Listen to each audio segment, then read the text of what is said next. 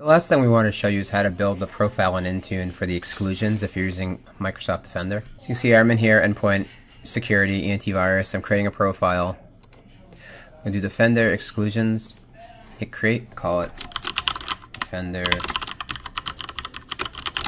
Windows 365. Now let's set the settings. Okay, so first we're going to exclude the processes themselves. And then what we're going to want to do is exclude some paths. So as far as finding the paths, it's pretty easy. So you're just going to do get app package, name MS Teams. And so what I did was, I went and I grabbed that path.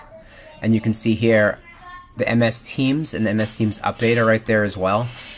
So if you just want to be double clear, let's say, you can add that in as well. So pretty simple. I'm going to go next.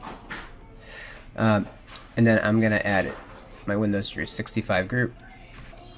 So I have my Windows 365 group, I hit next, I hit create. Just that simple.